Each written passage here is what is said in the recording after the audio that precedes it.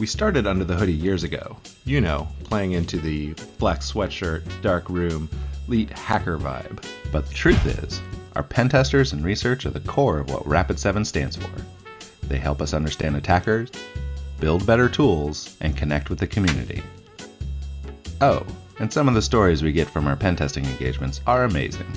Here's one now.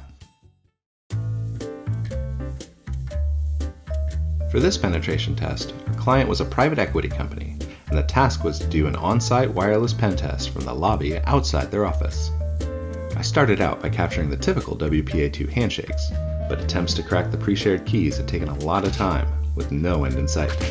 While I waited for the handshakes to crack, I began scanning through the guest network, looking for anything of interest.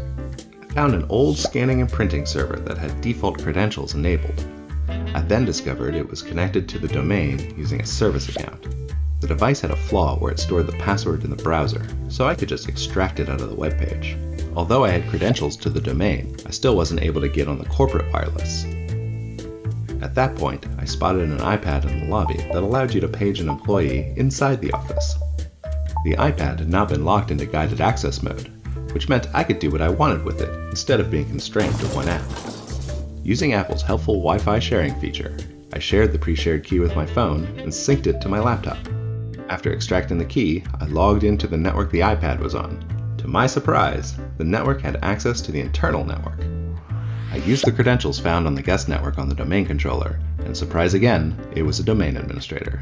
And that's the story of how I was able to compromise an internal network using a receptionist iPad. Well, that's just one example of our pen testing team at work. When you have leading security solutions and groundbreaking research on your side, nothing's going to slow you down. Check out the Under the Hoodie report for more.